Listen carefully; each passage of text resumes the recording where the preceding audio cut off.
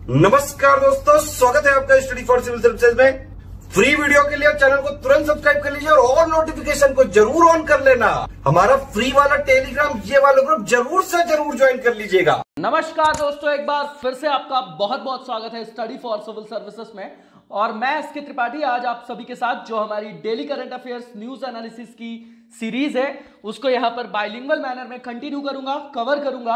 और जैसा कि दोस्तों आप सभी स्क्रीन में देख पा रहे होंगे कि ये जो आपका न्यूज मटेरियल होता है वो आपके सारे लीडिंग सोर्सेज से कलेक्ट किया जाता है, फिर आप लोगों को यहां पर उपलब्ध कराया जाता है, जो आप लोगों के लिए सारे एग्जाम्स के पॉइंट ऑफ व्यू से स्पेशली फॉर यूपीएससी सीएसई और उसके अलावा जो आपके स्टेट के सिविल सर्विसेज एग्जामिनेशंस होते हैं उनके लिए ये आपके प्रीलिम्स और मेंस दोनों ही पर्सपेक्टिव में बहुत ही इंपॉर्टेंट सीरीज है। इसको आप लगातार देखें और कंसिस्टेंट देखें, सतत रूप से रिवीजन करते हुए इसका लाभ आपको बहुत ज्यादा होने वाला है, वो आप एग्जाम हॉल में खुद ही फील कर पाएंगे। ये मैं डेली एश्योर करता हूं आप लोगों को। और आगे चलने से पहले दोस्तों मैं आप सभी को बता देना चाहता हूं कि स्टडी फॉर सिविल सर्विसेज के पेड कोर्सेज चल रहे हैं, जिनके बारे में डिटेल्स में जानकारी आप इन नंबर्स पे कॉल करके जान सकते हैं और इन्हें ज्वाइन करके आप इनका महत्तम लाभ भी अर्जित कर सकते हैं। साथ ही दोस्तों अगर अभी तक आपने हमारा फ्री टेलीग्राम चैनल जो कि करंट अफेयर्स से रिलेटेड स्पेसिफिक चैनल है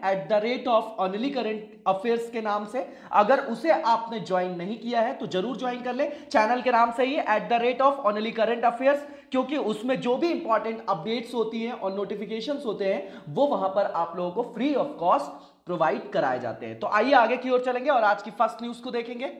आज की जो हमारी फर्स्ट न्यूज है ये आपकी एनसीपीसीआर है, national commission for protection of child rights. ये आपका जीएस पेपर 2 से लिंक होगा आपका, ठीक है, पॉलिटी के अंतर्गत आएगा। ये आपका जो आपके सोशल इश्यूज देखते हैं जिसमें आप वुमेन्स की इश्यूज को देखते हैं, फिर आप चिल्ड्रन के इश्यूज को देखते हैं, फिर आप एल्डरली के इश्यूज को देखते हैं, ठीक है ना, जुवेनाइल भी इसी में देखते हैं आप, ठीक है। उसके अलावा आप डिसेबल्ड को भी यहीं पे देखते हैं, जो आपके दिव्यांग वगैरह होते हैं, ट्रांसजेंडर्स। तो ये कैसे हैं आपके वल्नरेबल ग्रुप्स के जो आपके इश्यूज हैं उसके लिए गवर्नमेंट जो है क्या काम कर रही है, उसका आप पॉलिटिकल जो आपका इश्यूज वगैरह है उसके संदर्भ में इसको रखेंगे। तो ये आपका कैसा है, ये आपकी एक क्या है, आपकी बॉडी एक निकाय बनाया गया है एक्ट के थ्रू, जो आपका national commission for protection of child rights है। तो यहां पर रेफरेंस क्या है कि अभी जो हमारा सुप्रीम कोर्ट है उसने जो has short a response from the NCPCR to it's request to 8 states to produce children living in care home. कहां पर? Care homes before the local child welfare committees for their immediate repatriation with their families. अब समझिएगा, ये तो reference हो गया भैया। करती क्या है ये जो आपकी बॉडी है एनसीपीसीआर, करती क्या है? ये आपकी स्टैच्यूरी बॉडी है, स्टैच्यूरी बॉडी है आपकी। स्टैच्यूरी मतलब एक्ट के थ्रू लाया गया है। ये आपके किसके अंतर्गत है? जो आपकी ministry of women and child development जो आपका होगा, ठीक है ना, जिसको आप बोलते हैं, ठीक है ना, ठीक है, ये आपका ministry of women and child जो आपका डेवलपमेंट है उसके अंतर्गत आ जाएगा, ठीक है। तो ये करती क्या है? ये केंद्र सरकार को एनुअल जो है आपकी रिपोर्ट देती है। किस संदर्भ में देगी? जो भी आपकी पॉलिसीज बनाई गई है उसके संदर्भ में, और जो भी कार्यक्रम बनाए गए किनके लिए, जो आपके चिल्ड्रन के राइट्स का प्रोटेक्शन कर रहे हैं उनके संदर्भ में वो वहां पर एनुअल रिपोर्ट देती कि भैया वो कार्य कर भी रहे हैं कि नहीं कर रहे हैं। उसके लिए वो जागरूकता फैलाती है। उसके अलावा सुओ मोटो से भी इंक्वायरी कर सकती है, कंप्लेंट को ले सकती है। जो आपके स्कूलों के पाठ्यक्रम होते हैं उसमें बच्चों के अधिकारों से संदर्भित विषयों को वो सम्मिलित करा सकते हैं। कुल मिला के समझिए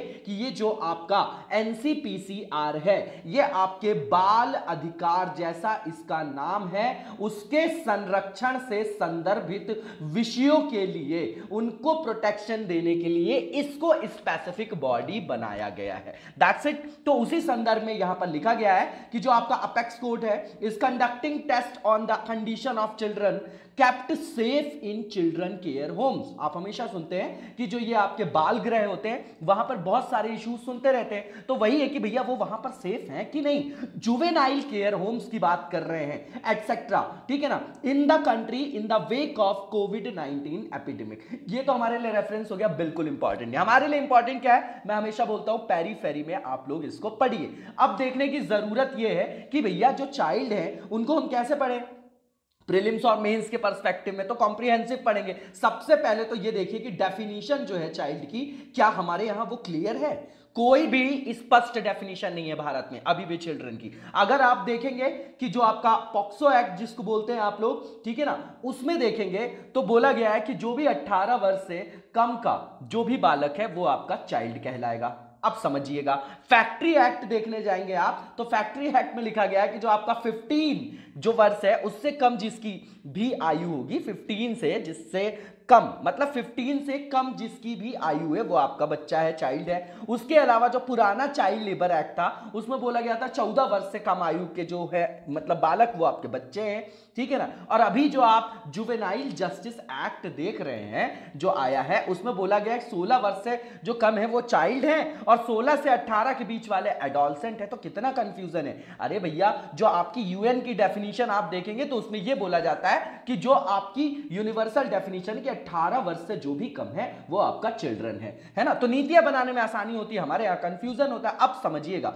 इसका आधार क्या है। जो आपका क्या इंटरनेशनल लेवल में कोई आपका कन्वेंशन है राइट्स ऑफ चाइल्ड को लेके, मतलब चिल्ड्रन के राइट्स को लेके? तो बिल्कुल है, United nation convention on rights of children, ठीक है ना, राइट्स ऑफ चाइल्ड। इसमें डेफिनेशन जो दिया गया है वही बोला गया है कि भैया हर इंडिविजुअल जो भी 18 वर्ष से कम एज का है वो चाइल्ड है।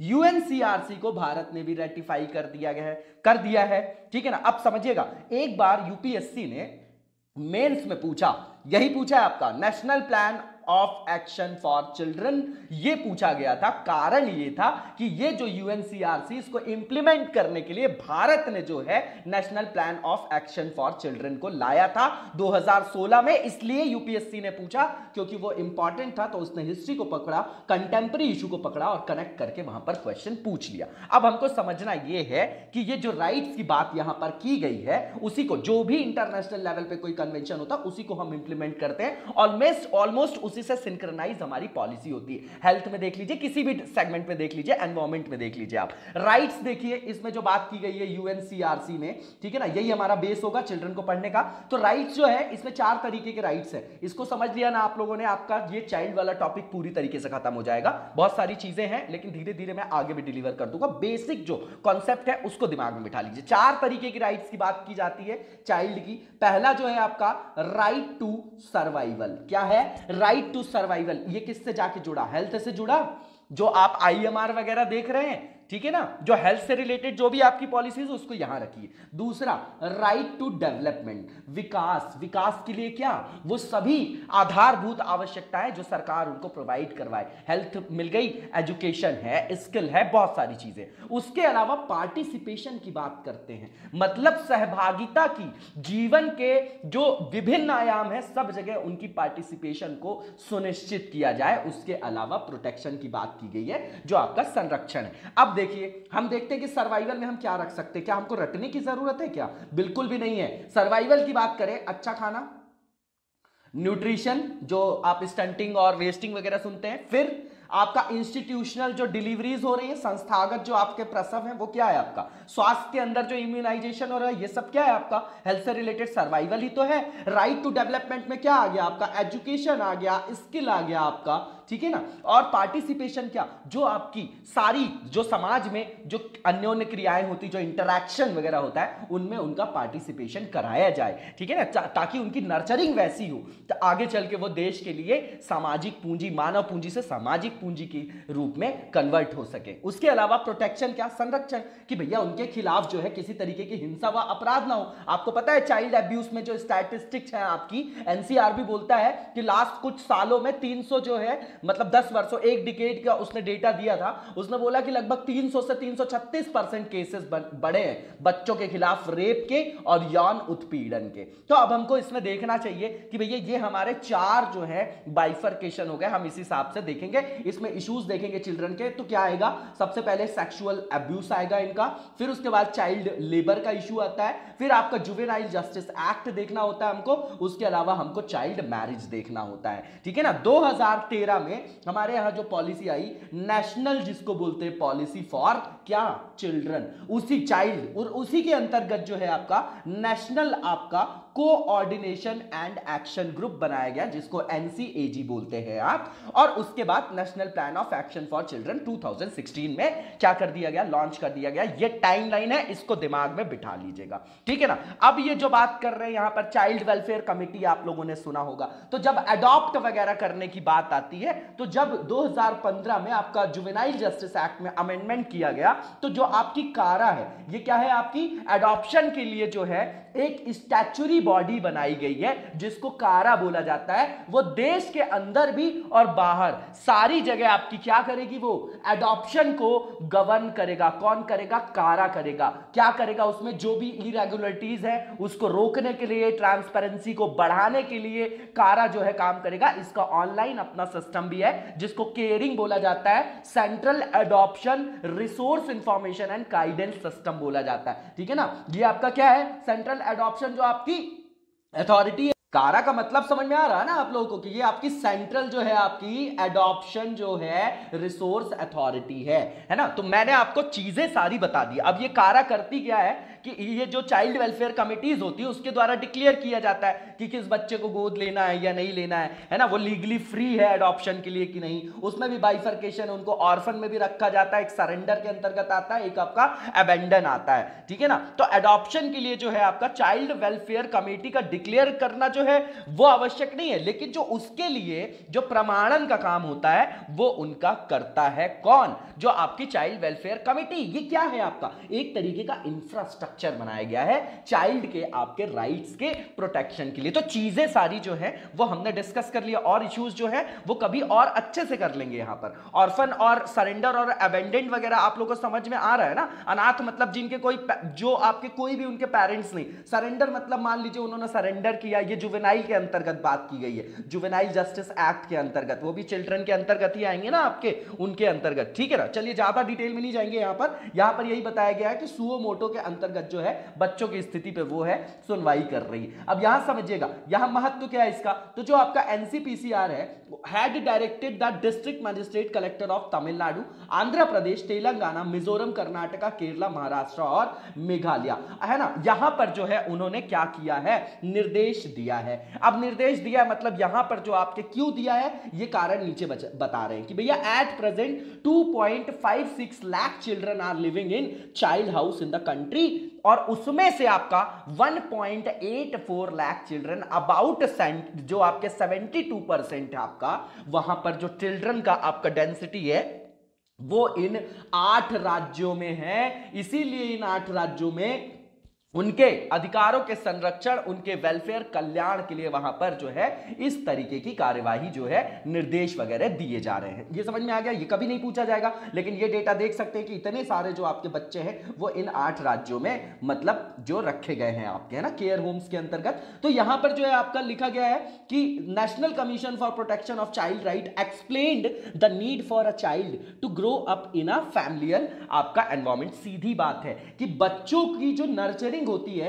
उसके लिए सबसे पहला जो जहां से वो सारी चीजें सीखते हैं, ठीक है ना, वो कहां से सीखते हैं, पहली जो सामाजिक संस्था है वो आपकी फैमिली है। तो उनके बड़े होने के लिए इन्होंने बोला कि भैया फैमिलियल एनवायरनमेंट होना चाहिए, जिसमें उनका विकास जो है समुचित रूप से समुचित आयाम पर हो सके। नॉर्मल सी चीज है ये, इसमें कुछ भी इंपॉर्टेंट नहीं है। जो आपका एनसीपीसीआर है, जो उसने मतलब डायरेक्ट किया है वहां के डिस्ट्रिक्ट मजिस्ट्रेट्स को, जो आपके ये 8 स्टेट्स की बात, 8 जो आपके राज्यों की बात कर रहे हैं स्टेट्स की, कि इंश्योर किया जाए कि जो आपके ये चिल्ड्रन है return to their families with in 100 days, and the children who can not be referred to the family for adoption और rearing centre to be sent to, है ना। मतलब फिर उनको क्या है, लालन पालन के लिए उन जो है आपके केंद्रों में भेजा जाए जहां पर एडॉप्शन वगैरह की उनकी प्रोसेस की जाए, है ना। नॉर्मल सी चीज है। इसमें इंपॉर्टेंट हमारे लिए एनसीपीसीआर है, जो मैंने आपको सारी चीजें यहां पर ऑलरेडी बता दी है। इसको स्टैब्लिश किया गया मार्च 2007 में, ठीक है ना। ये जो है आपकी एक तरीके की जो है आपकी क्या है,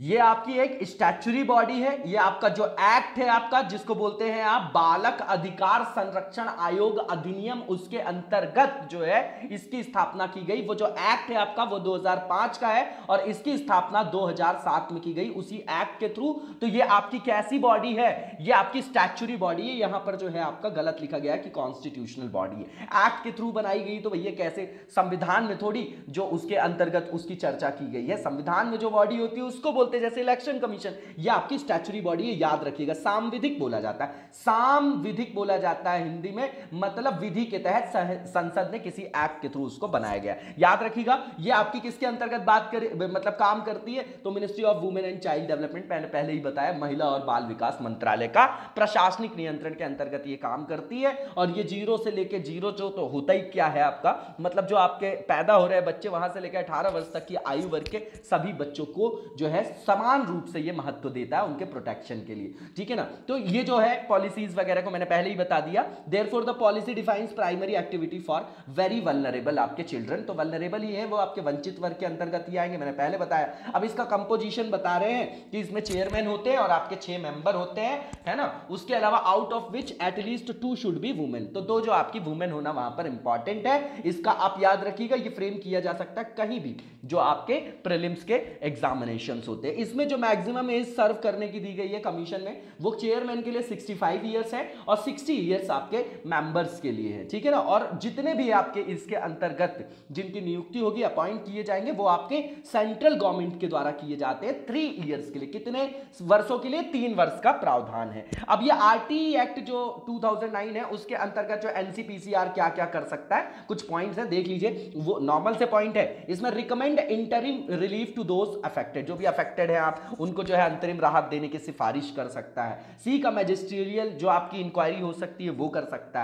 है ना। कंप्लेंट्स वगैरह विदाउट वायलेशन द लॉ, फिर file a writ petition in high court and supreme court, जो आपका आर्टिकल 32 और आर्टिकल 226 है। हाई कोर्ट यहां रिट जारी करती है, 32 में कौन? सुप्रीम कोर्ट करती है। और ये गवर्नमेंट को अप्रोच कर सकता है किसी भी आपके कॉन्सर्न जो आपके विषय है, जो चिंता का विषय, उसके संदर्भ में प्रोसिक्यूशन ऑफ द अफेंडर, मतलब क्या कि उसके खिलाफ जो है आपका मुकदमा चलाने के लिए सरकार से संपर्क करे, जो भी आपके अपराध वगैरह, मतलब किससे संदर्भित, जो चाइल्ड इश्यूज से रिलेटेड है। उसके अलावा सम्मन कर सकता है किसी व्यक्ति को और डिमांड कर सकता है उनसे, किसके लिए? सबूत वगैरह, साक्ष्य वगैरह के लिए। नॉर्मल सी चीजें जो अपन ने डिस्कस की है उसी को यहां पॉइंट्स पे लिखा जा रहा है, ठीक है ना। इसके बाद आगे की ओर चलेंगे और यहां पर चाइल्ड जो आपकी वेलफेयर कमिटीज है उसके बारे में बता रहा है कि जो आपका सेक्शन 27 सब क्लॉज 1 है, ये बिल्कुल रटने की जरूरत नहीं है। जो आपका जेजे जो आपका एक्ट है, जुवेनाइल जस्टिस एक्ट, मैंने पहले ही बताया, care and protection of children act 2015 वाला जो है आपका, उसके अंतर्गत ये चाइल्ड वेलफेयर कमिटीज है जिनको कॉन्स्टिट्यूट किया जाएगा स्टेट गवर्नमेंट के द्वारा सभी डिस्ट्रिक्ट में। अब भैया हायरार्की तो बनानी पड़ेगी, नहीं सेंट्रल में बना दिया आप लोगों ने, फिर आपका स्टेट में, तो स्टेट के अंतर्गत भी तो हर डिस्ट्रिक्ट में बनाना पड़ेगा, तो वो हायरार्की है। तो डिस्ट्रिक्ट में आपकी क्या बनाई गई? चाइल्ड वेलफेयर कमिटीज, जो आपकी स्टेट गवर्नमेंट बनाएंगी for exercising the powers and to discharge the duties conferred to such committees in relation to children in need of, जो आपका care and protection under juvenile justice act है 2015। Normal सी चीज है। इसके लिए एलिजिबिलिटी की condition बता रहे हैं कि जो आपके चेयरमैन होंगे, मेंबर्स जो होंगे आपके, वो आपके 35 ईयर्स के एज के ऊपर होने चाहिए। They must have a minimum of, उनको जो है 7 साल का अनुभव होना चाहिए। किस क्षेत्र में? मतलब जो आपके बच्चों के अधिकार के क्षेत्र से संदर्भित विषय, उसमें अनुभव की बात करें, वहां वो कार्यरत रह चुके हो और उसके अंदर भी फील्ड दिया गया एजुकेशन है, हेल्थ है, वेलफेयर आपकी एक्टिविटीज है। और ये आपके प्रोफेशनल भी होने चाहिए with a degree, must be a professional, मतलब व्यवसायिक लोगों को होना चाहिए, पेशेवर होना चाहिए डिग्री के साथ। और in the field of child psychology, देखिए साइकोलॉजी की बात आ गई, मनोविज्ञान बहुत बड़ी चीज है। और जो आपकी साइकैट्री और सोशल वर्क और सोशियोलॉजी और ह्यूमन डेवलपमेंट और लॉ, और be a retired judicial officer, है ना। तो देख जाइएगा, कंटेक्चुअल पार्ट है। इसके बाद आगे की ओर चलेंगे और नेक्स्ट न्यूज को देखेंगे हम यहां पर। और यहां पर फिर क्वाड जो है उसके संदर्भ में यहां पर स्टेटमेंट दिया गया। ये भी आपका जीएस पेपर 2 जो आपका आईआर वाला पोर्शन है वहां देखेंगे आप, है ना, जहां सुपर पावर्स पढ़ते हैं अपन, है ना, यूएसए, है ना, देखेंगे आप, जैसे वहां पर रशिया देखते हैं, चाइना देखते हैं, जापान देखते हैं, तो वहीं पर क्वाड देखते हैं आप, जो आपका आईओआर वाला रीजन है ना, वहां पर जो है आपकी मैरीटाइम सिक्योरिटी के लिए, पीस पीस के लिए आपके, और जो एग्रेसिव आपकी पॉलिसीज हैं, है ना, जो एक्सपेंशनरी, जो आपकी विस्तारवादी आक्रामक नीति चाइना के, उसके काउंटर के रूप में आप क्या देखते हैं? क्वाड देखते हैं। कौन है क्वाड में? आपका यूएसए है, जापान है आपका, इंडिया है आपका, और ऑस्ट्रेलिया है आपका, ठीक है ना। तो उसी के संदर्भ में यहां पर स्टेटमेंट दिया है चाइना ने, ठीक है ना। और ये जो आपकी मीटिंग हुई है उसके लिए क्रिटिसिज्म किया है ना, जो फॉरेन मिनिस्टर्स हैं हमारे क्वाड के, जो इंडिया, ऑस्ट्रेलिया, जापान और यूएस के, उनकी टोक्यो में जो है आपकी जो अभी विदेश मंत्रियों की बैठक हुई, उसको जो है उसने क्रिटिसाइज किया, और उसने बोला है कि ये आपके एक्सक्लूसिव जो है क्लिक्स हैं। कुल मिला के ये कि ये जो है ऐसे लोगों का विरोध करता है जो तीसरे पक्ष के हितों को नुकसान पहुंचा रहा है, मतलब चाइना के हितों को ये सब नुकसान पहुंचा रहे। चाइना बहुत आराम से बेचारा बिल्कुल लोकतंत्र के रास्ते पे चल रहा है, उसका स्टैंड ये हमारे लिए बिल्कुल इंपॉर्टेंट है। हमारे लिए इंपॉर्टेंट वही है IOR रीजन, हमेशा बैलेंस ऑफ पावर को आप देखिए, जब IR देखिए वहां पर आप देखिए कि क्या स्थिति है। मैंने बार बार बोला है कि कीवर्ड है आपके, जो आपके क्या है, एशिया पाइवोट की जो पॉलिसी है अमेरिका की, वहां पर प्रभुत्व को चुनौती कौन दे रहा है? आपका चाइना दे रहा है। यहां सारे टॉपिक्स को आप लिंक करिए, चाहे वो आपका OBOR हो, जिसको आप अब बोलते हैं बेल्ट रोड इनिशिएटिव हो आपका, ठीक है ना, जो आपके अभी हमारे यहां जो आपका सीमा पर जो आपका विवाद देख रहे थे आप LAC वगैरह में, वो क्या है? आपका चाइना की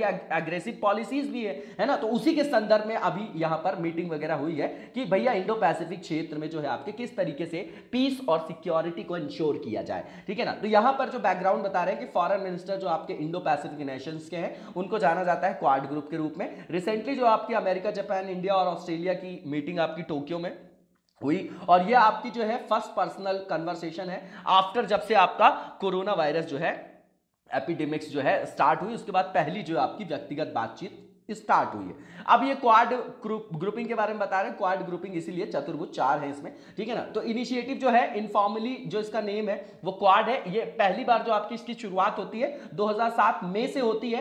फिलीपीन की जो आपकी कैपिटल है फिलीपींस की मनीला, वहां पर एक मीटिंग होती है आपकी यूएस, जापान, इंडिया और ऑस्ट्रेलिया के, उसके दौरान होती है। और ये जो आपके जापान के प्राइम मिनिस्टर थे, उन्होंने इसको इनफॉर्मल जो है इस ग्रुप को स्टार्ट किया था। उनका जो है सम्मिलित रूप से उनका आइडिया था, जो आपके शिंजो आबे है ना, as a champion was scene bye analyst as an attempt to cooperate करना in the face of rapidly growing China. सीधी बात है, मैटर वही आ गया, ठीक है ना। यहां प्रति संतुलित करना है बैलेंस ऑफ पावर को, ठीक है। तो चीन क्यों इससे वरीड हो रहा है? भैया होगा ना, उसको भी तो समस्या हो रही है ना कि ये जो आपका इंडियन ओशियन रीजन है, यहां पर एक तो जो है आपका इंडिया को जो है यहां पर नेचुरल अलाई के रूप में एक महत्वपूर्ण शक्ति के रूप में वो देखता है। कौन? यूएस की। यहां पर इंडिया जो है अच्छी भूमिका के रूप में आए। चाइना को जो है वो नहीं चाहता कि वो जो है उतने एग्रेसिव तरीके से सबके ऊपर जो है अपनी चीजों को लादता चला जाए, ठीक है ना। ये जो मीटिंग है आपकी, ये आपकी took place in the backdrop of Chinese जो आपकी एग्रेसिव मिलिट्री बिहेवियर है। कहां पर? इंडो पैसिफिक रीजन आ गया,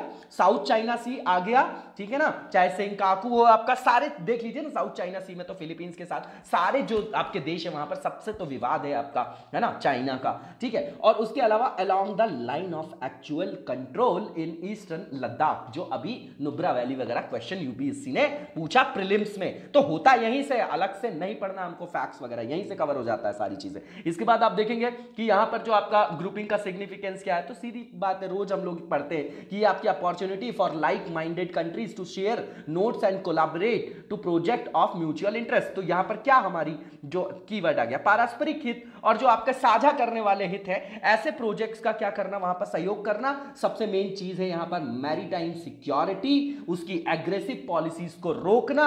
IOR और आपका इंडो पैसिफिक जो आपका रीजन है उसमें क्या करना, पीस को स्थापित करना, सिक्योरिटी, शांति को, सुरक्षा को, समृद्धि को, फ्री जो आपका वहां पर आवाजाही हो सके ट्रेड का, उस माध्यम से इन सबको इंश्योर करने के लिए ये आपका ग्रुप जो है बनाया गया है, ठीक है ना। इसमें ये लिखा गया है, member share a vision of an open and free Indo Pacific, each is involved in development and economic projects as well as in promoting maritime domain। आ गया ना, ब्लू इकोनॉमी की बात करते हैं। सबसे ज्यादा जो आपके रिसोर्सेस की जो आपकी उपलब्धता कहां है, आपकी इंडियन ओशियन रीजन जो आपका है, क्या है, ओशियन वाला रीजन वहीं पर तो है। तो अवेयरनेस एंड मैरीटाइम सिक्योरिटी आ गई, सारी चीजें कीवर्ड वही हैं, आप घुमा फिरा के बस आपको लिखना है, लिखने का तरीका होता है, यही आंसर राइटिंग होती है। India is expanding bilateral cooperation with Japan, US, Australia in the Indo Pacific region. जरूरी है कि हमारे आसपास उसने जो है आपको जितने पड़ोसी देश हैं, आप सीपीईसी वगैरह, पाकिस्तान तो जो है तो वो है ही है, और भी आपस के जितने हमारे पड़ोसी के जो देश हैं, जो नेबरहुड है हमारी, जो भी अब हमारे जो आपके पड़ोसी देश है, आप देखिए वहां पर नोटबुक पॉलिसी को चेकबुक पॉलिसी बोलते हैं, उसको लागू करता है, वहां पैसा देगा और वहां पर बोलेगा हम डेवलपमेंट प्रोजेक्ट लगाएंगे और वहां पर फिर अपने बेस वगैरह स्थापित करना चाहता है। उसी को तो बोलते हैं स्ट्रिंग ऑफ पर्ल्स, उसी को तो बोलते हैं घेरने की नीति, है ना, उसी से संदर्भित करिएगा आप इसको, ठीक है। तो अमेरिका प्रशांत क्षेत्र में जो है आपका, वहां पर द्विपक्षीय सहयोग को भी भारत बढ़ा रहा है, और मल्टी, ये तो बाइलैटरल हो गया, मल्टीलैटरल जो भी आपके मतलब प्लेटफॉर्म से, जैसे क्वाड हो गया, तो बहुपक्षीय और द्विपक्षीय दोनों ही प्रयास भारत जो है वो प्रैग्मेटिक रूप से कर रहा है। अमेरिका जो है इंडो पैसिफिक क्षेत्र में भारत के लिए एक बड़ी भूमिका पर जोर दे रहा है, मैंने पहले ही बताया आपको, जिसे कई देशों द्वारा जो है क्षेत्र में चीन के बढ़ते दबदबे को रोकने के प्रयास में देखा जाता है। बिल्कुल क्रक्स है, बिल्कुल सही बात है। इसके बाद आगे की ओर चलेंगे और नेक्स्ट न्यूज देखेंगे, ये आपकी इकोनॉमी से रिलेटेड है। देखिए ये आपका लॉन्ग टर्म रेपो ऑपरेशन है, ये आपका कोर जो है इकोनॉमी का पार्ट है, ठीक है ना। इसमें समझिएगा जो हमारे यहाँ आरबीआई है, ठीक है ना, उसके अंतर्गत आप एमपीसी देखते हैं, जो मॉनेटरी पॉलिसी कमेटी है, वो अभी जो जीडीपी में जो आपका पूरी इकोनॉमी के अंतर्गत देखिए कि सब जगह जो है आपका क्या दिखाई दे रहा है कि पूरी जो इकोनॉमी है वो तहस नहस हो रही, चाहे आप वैश्विक स्तर पे देखिए चाहे डोमेस्टिक लेवल पे देखिए। तो इस दौरान सरकार का क्या दायित्व है कि भैया सरकार ही तो है, आरबीआई को आप सरकार बोल सकते हैं ना, आर्टिकल 12 के अंतर्गत जो आपकी डेफिनेशन उसके अंतर्गत आएगा। तो उसकी क्या जिम्मेदारी है कि वो इस तरीके की नीति बनाए कि जो हमारी जो इकोनॉमी है वो रिवाइव कर सके, उसका पुनरुत्थान हो सके। उसी के अंतर्गत जो है तरह तरीके के आयाम जो है मौद्रिक नीति से संदर्भित किए जाते हैं। उसी के अंतर्गत आप देखते हैं, चाहे बहुत सारे नाम सुनते होंगे, एलएएफ है आपका, एसएलआर है, सीआरआर है ना, आरआर है आपका, एमएसएफ है, ओएमओ है आपका, ओपन मार्केट ऑपरेशन, ये सब आप लोगों ने पढ़ रखा होगा, बेसिक चीज है आपकी एनसीईआरटी की। उसी की तरीके से ये आपका एक आयाम है जिसको लॉन्ग टर्म रेपो ऑपरेशन बोला जा रहा है, ठीक है ना। क्या बोला जा रहा है? Repo operation. आपको लोगों को पता है कि अभी जो है आपका जो इन्फ्लेशन है आपका वो आपका बहुत जो है आपका ज्यादा है ना, उच्च मुद्रा स्थिति है, उसके कारण जो आपका रेपो रेट है और जो आपका रिवर्स रेपो रेट है, एक रेपो रेट होता है एक रिवर्स रेपो रेट होता है, ठीक है ना। तो रेपो और रिवर्स रेपो रेट की जो आपकी रेट है 4% और जो आपका 3.35% है, ठीक है ना। ये इसको जो है अनचेंज रखा गया, अपरिवर्तित रखा गया है, ठीक है ना। इसके अलावा और भी जो है ईज ऑफ डूइंग बिजनेस कर रहे हैं, जैसे आपका रिस्क जो था आपका, जैसे होम लोन के लिए जो आपके जोखिम अधिभार वगैरह था उसको जो निर्धारित की गई थी ना, उसके लिए जो आवश्यक पूंजी, जो आपकी नेसेसरी जो कैपिटल की बात की गई, उसमें भी छूट दी गई है ना। इसको रटने की जरूरत नहीं, दिमाग में डालिए कि भैया अब लोन, अब पैसे लोगों के पास कम है, क्रंच आ गया इकोनॉमी में, है ना, लोगों के पास जो है आय कम हो गई, तो अब वो इन्वेस्टमेंट कैसे करेंगे? इन्वेस्टमेंट नहीं करेंगे, कंजम्पशन नहीं करेंगे, तो जो आपकी इकोनॉमी है वो रन नहीं होगी, तो अल्टीमेटली लॉस किसका होगा?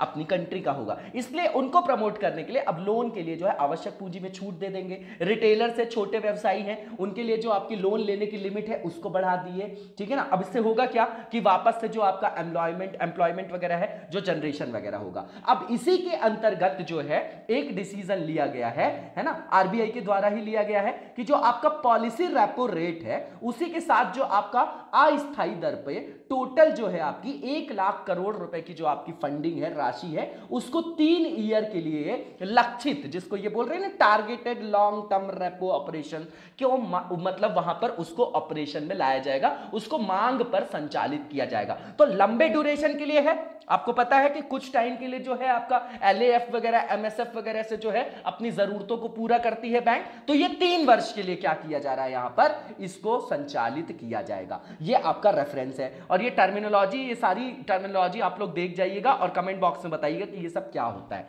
ठीक है ना। उसमें क्वालिटेटिव मेजर कौन सा है, क्वांटिटेटिव कौन सा है। तो ये स्कीम जो है आपकी will be available up to 31 March 2021 with flexibility with regard to enhancement of the amount and period after a review of the response to the scheme। अब ये जो लिक्विडिटी है वो अवेल कर सकेगी कौन? Bank under the scheme has to be diploid in corporate bonds के रूप में, commercial papers, loans, non convertible जो आपके डिबेंचर्स होते हैं जो इश्यूज किए जाते हैं एंटिटीज के द्वारा स्पेसिफिक सेक्टर्स में, over and above the outstanding level of their investment in such instrument as on September 30 of 2020। ये फैक्चुअल चीजें हमको बिल्कुल नहीं जानना, हमको ये देखना है कि किस तरीके की नीति जो है अभी हमारी जो आरबीआई है वो उसको एग्जीक्यूट कर रही है, क्या कारण है और क्यों किया जाता है। ओपन मार्केट ऑपरेशन है, अगर उसमें सिक्योरिटीज को बेच रही है अगर आरबीआई, तो क्या कर रही है, मार्केट से पैसे को सक करके अपने पास ला रही, मतलब पैसा जो है वो ज्यादा है तो पैसे को कम कर रही है ना, यही है ना। अगर सिक्योरिटीज बेच रही है तो क्या है कि वहां से पैसे आरबीआई के पास आ रहे हैं, तो मार्केट से जो है इनफ्लो वो आरबीआई के पास आ गया, ऐसे समझिए इसको। और अगर वो उसको खरीद रही है, इसका मतलब वो मार्केट में पैसे का इनफ्लो जो है वो बढ़ा रही है, ठीक है ना। तो दो तरीके की, एक टाइट पॉलिसी होती है, एक ईजी पॉलिसी। मैं समझता हूं कि आप लोगों को क्लियर होगा, नहीं होगा तो कमेंट बॉक्स में बताइएगा, किसी दिन क्लियर कर दूंगा, है ना। थोड़ा बहुत कॉन्सेप्ट है और इंपॉर्टेंट टॉपिक्स में टाइम लगता है और उनको आप लोग टाइम दीजिए। ये टाइम आपका जो है वो इन्वेस्टमेंट है, वो भी निवेश है, जो आपकी इकोनॉमी की लैंग्वेज में जिसको आप निवेश बोलते हैं, ठीक है ना। इसके बाद आगे की ओर देखेंगे कि ये जो आपका एलटीआरओ क्या है, तो यही बताया गया है कि आपका डिवाइस है under which the central bank will provide loans up to ₹1 lakh crore for a period of 1 year to 3 year. Main crux ये है कि 1 to 3 ईयर्स के लिए है ये आपके बैंक्स के लिए, ठीक है ना, at the prevailing repo rate and will accept जो आपकी गवर्नमेंट सिक्योरिटीज हैं उसको कोलैटरल के रूप में लॉन्गर पीरियड के रूप में, है ना, कोलैटरल रखना पड़ता है। तो जो गवर्नमेंट सिक्योरिटीज है उसके अंतर्गत जो बैंक उनको जो है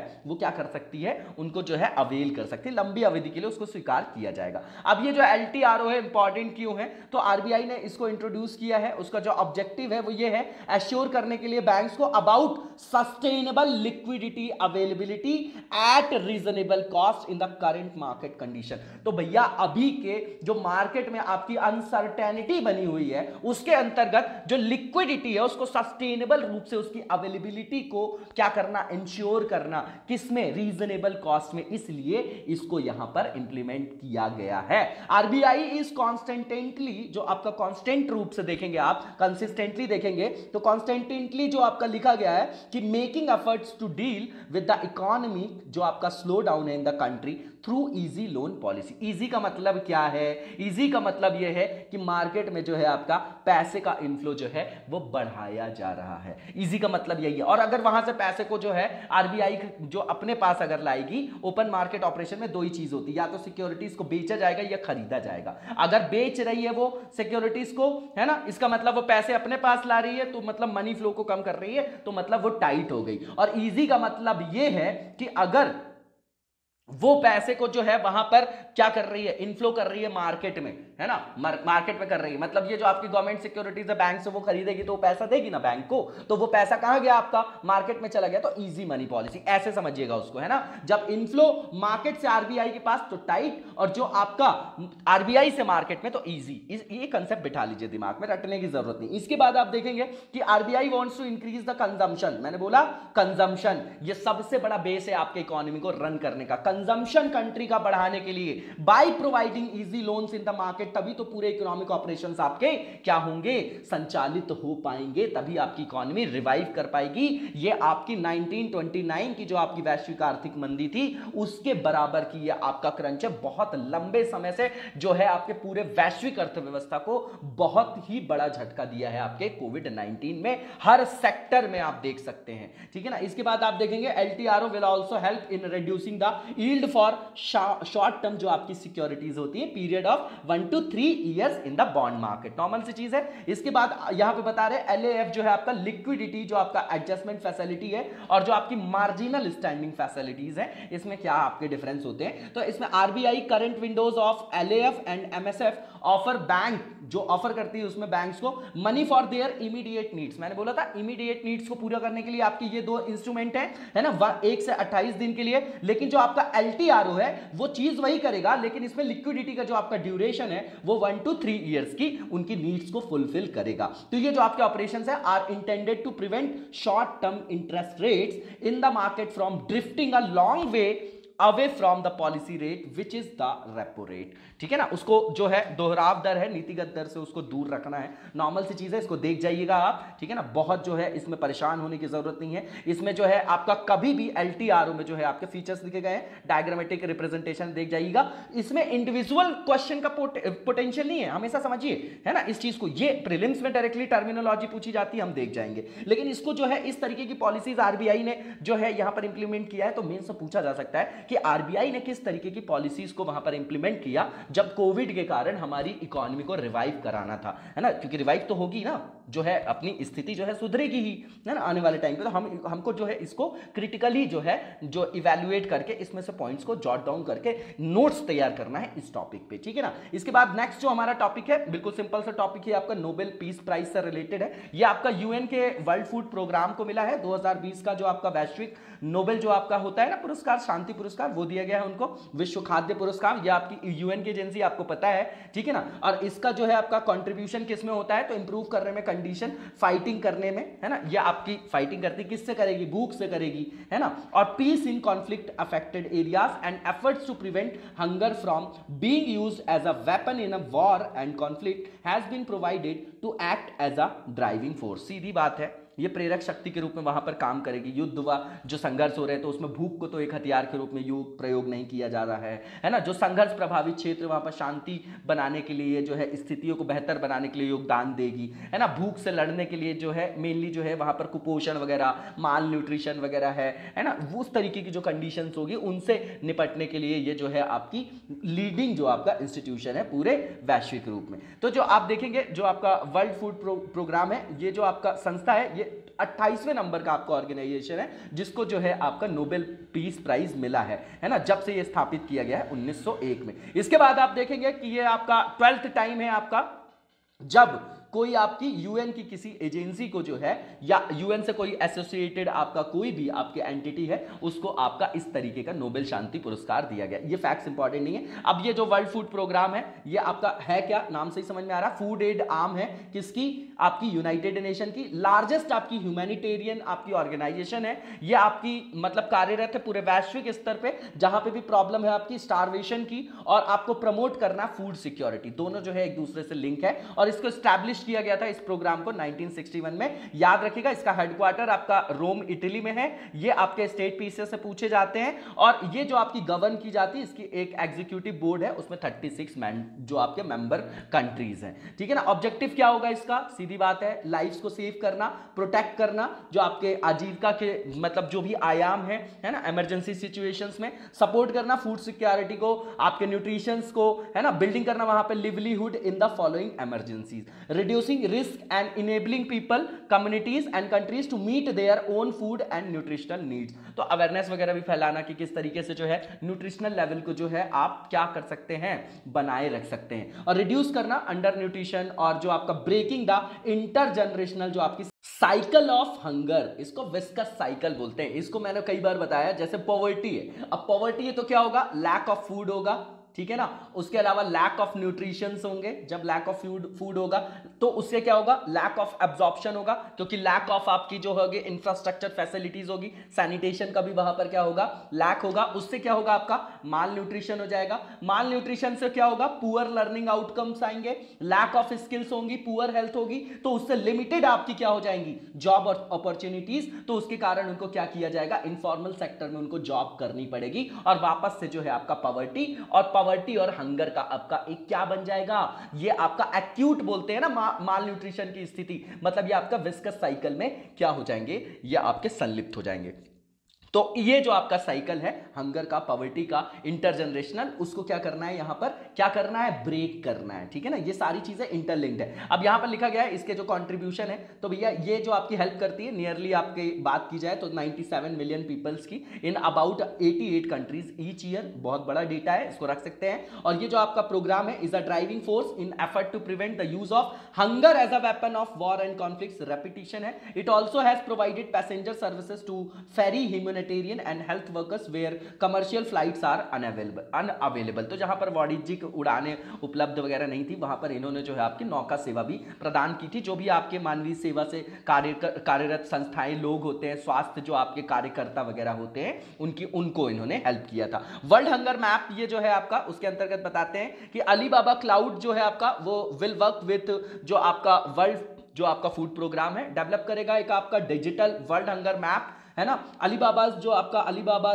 क्लाउड कंप्यूटिंग है ना, उसके अंतर्गत किया जाएगा उसको। और ये जो मैप होगा आपका वो मॉनिटर करेगा ग्लोबल हंगर को, और है ना, and operations bye 2030 which is one of the key sustainable development goal of the United nation. It aims to boost the efficiency of interventions and reduce emergency response time। तो गरीबी देखेंगे, भूख देखेंगे, health देखेंगे, सैनिटाइजेशन देखेंगे, ये सब तो आपका सस्टेनेबल डेवलपमेंट गोल के अंतर्गत है। वो आपके मुंह पे होना चाहिए कि किस तरीके से मेंस में हमको वहां पर कोट करना है, वही चीजें यहां पर लिखी गई। इसके बाद आप देखेंगे कि जो नेक्स्ट हमारी न्यूज है बिल्कुल ये आपकी एनवायरमेंट से रिलेटेड है, ठीक है ना, और एनवायरमेंट से रिलेटेड है, और इसको जो है हम सिर्फ रेफरेंस के लिए रख सकते हैं, क्योंकि आपके दिल्ली चीफ मिनिस्टर जो है आपके केजरीवाल जी, उन्होंने कहा है कि भैया वृक्ष को अब सेव किया जाए from being cut due to development works in the NCR region. The cabinet on Friday approved a policy of रीप्लांटिंग trees. तो अब रीप्लांटिंग ट्रीज करने की बात की जा रही है। अभी तक जो आप इतने मैटर सुन रहे थे ना, डेवलपमेंट प्रोजेक्ट्स होते हैं, अर्बनाइजेशन बढ़ता है, इंडस्ट्री लगती है, तो वहां पर वृक्ष का कटाव होता है, उसी से संदर्भित समझिएगा। तो ये आपका ऐसा करने वाला दिल्ली जो है आपका पहला स्टेट बन जाएगा इंडिया में जो ऐसी पॉलिसी को वहां पर इंप्लीमेंट करेगा, पास करेगा, ऐसा आपका पहला राज्य बन गया। तो बहुत सारी नीतियों में पहला राज्य बन जाता है दिल्ली, है ना, आप देखते रहते पॉलिसी, तो इसको आप नोट कर सकते हैं कहीं पर कोट करने के लिए, एग्जांपल के लिए ओनली। अब यहां पर इस पॉलिसी के अंतर्गत देखें कि क्या किया जाएगा। तो डेडिकेटेड पैनल जो है आपका गवर्नमेंट एजेंसीज की, वो ट्रैक करेंगे रिकॉर्ड को, और जो आपके अनुभव वगैरह होंगे ट्री ट्रांसप्लांटेशन के लिए is being formed under the policy. इसके अलावा गवर्नमेंट जो है विल ऑल्सो फॉर्म आपकी लोकल कमिटीज बनाई जाएंगी विच विल इंक्लूड सिटीजन्स भी होंगे उसमें, है ना, for checking, monitoring and certification of the tree transplantation exercise, ठीक है ना। तो इसमें क्या है, कम्युनिटी पार्टिसिपेशन जो है आपका, मतलब स्थानिक लोगों को भी सम्मिलित करने की बात की जा रही है, नागरिकों को भी शामिल किया जाएगा, है ना, ये अच्छी पहल है। Agencies concern will have to transplant जो है 80% जो ट्रीज हैं affected by their projects to a new location, है ना। तो जो भी आपके प्रभावित आपके मतलब पेड़ों के जो आपके संदर्भ में बोल रहे हैं कि जो आपके 80% पेड़ हैं उनको फिर एक नए स्थान पर जो है ट्रांसप्लांट करना होगा। जो भी एजेंसियां वहां पर किसी प्रोजेक्ट्स पे काम कर रही हैं, तो जो वो वहां पर नुकसान कर रही हैं उसकी भरपाई फिर वो करेंगे। 80% जो है नए जगह पर वहां पर वृक्षारोपण ट्रांसप्लांट करने की बात की जा रही है। मोर इंपॉर्टेंटली 10 सैपलिंग्स जो है आपकी will be planted in addition to the whole tree being dug up with the root intact and scientifically transplanted at another location instead of being failed, है ना। नॉर्मल सी चीजें देख जाइएगा। और यहां पर जो है आपका लिखा हुआ है डायग्रामेटिक रिप्रेजेंटेशन है, इसको आप एक एनवायरमेंट के क्षेत्र में अच्छी पहल किसी राज्य के थ्रू, फिर इसको आप आईएनडीसी से कनेक्ट करिए। हमारे जो लक्ष्य हैं, जो हमको कार्बन सेक्वेस्ट्रेशन करना है, जो हमारे यहाँ वृक्षारोपण को बढ़ाना है, टॉपिक्स वही रहते हैं, नहीं बदलते, घटनाएं बदल जाती हैं। इस चीज को आप लोग अपने दिमाग में बिठाइए, मैं रोज बोलता हूं, है ना। इसके बाद आगे की ओर चलेंगे और हमारा प्रीलिम्स के हिसाब से जो आपके एमसीक्यूज फ्रेम किए जाते हैं वो स्टेज है यहाँ पर। तो रुद्रम जो आपका एंटी रेडिएशन मिसाइल है उसके बारे में स्टेटमेंट दिए गए हैं, बताना है कौन सा स्टेटमेंट आपका ट्रू है। पहला स्टेटमेंट ये है कि 9 अक्टूबर 2020 को ये जो आपकी एंटी रेडिएशन मिसाइल है, इसका नाम ही याद रखिएगा, रुद्रम, है ना। आज भी आप देखेंगे यूपीपीसीएस के एग्जाम में डायरेक्टली पूछे गए हैं, है ना, सार्थक वगैरह का जो आपके गश्ती जहाज थे। Conducted a radiation test on wheeler island of the coast of Odisha, बिल्कुल ठीक है पहला स्टेटमेंट। दूसरा ये ठीक है, तो बिल्कुल नॉर्मल सी चीज है, ये भी आपका इंफॉर्मेटिव स्टेटमेंट है। इसको जो टेस्टेड किया गया विथ सुखोई 30 MKI जो आपका फाइटर एयरक्राफ्ट है। उसके बाद it is the first indigenous आपका एयर टू ग्राउंड मिसाइल है।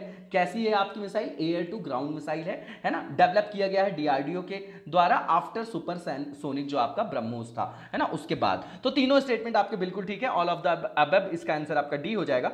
नेक्स्ट क्वेश्चन देखेंगे और इसमें भी बताना है कि कौन से स्टेटमेंट आपके ट्रू हैं, जो आपके मारूमणि के बारे में बताना है ना। मारूमणि है जो आपकी मारूमणि बोला जाता है उसके बारे में। तो ये जो पहला लिखा गया है यूनिक और इनोवेटिव सोशल मीडिया कैंपेन है, बिल्कुल ठीक है। मारूमणि मींस जो इसका मतलब बताया जा रहा है ज्वेल्स ऑफ डेजर्ट। और जो ये कैंपेन है स्टार्ट किया गया है जयपुर बेस्ड आपका मीडिया एडवोकेसी ऑर्गेनाइजेशन है है ना, और लोक सम्मान आपका संस्थान है, इन कोलैबोरेशन विद जो आपका एपीजे इंस्टीट्यूट है of mass communication new Delhi. बिल्कुल ठीक है, इंफॉर्मेटिव क्वेश्चन है, ऑल ऑफ द अबव, इसका भी आंसर आपका डी हो जाएगा। इसके बाद नेक्स्ट क्वेश्चन देखेंगे और इस क्वेश्चन में ये पूछा जा रहा है कि कौन सा स्टेटमेंट आपका जो है रॉन्ग है, ये बताना है। पहला ये कि गरबा जो है आपका फेमस फोक डांस है आपका तमिलनाडु का, बिल्कुल गलत है आपका। ये गुजरात में आप देखते हैं गरबा, गरबी भी होता है, एमपी साइड में भी देखा जाता है, तो ये आपका गुजरात का लोक नृत्य है आपका, ना कि ये आपका तमिलनाडु का है, तो ये पहला ही गलत है स्टेटमेंट और गलत ही पूछा गया। दूसरा, ये गोवा जो है आपका पहला राज्य बन गया है कंट्री का, है ना, हर घर जल, उसने क्या किया है, मतलब गोवा जो है देश में हर घर जल वाला पहला राज्य बन गया। Goa became the first state in the country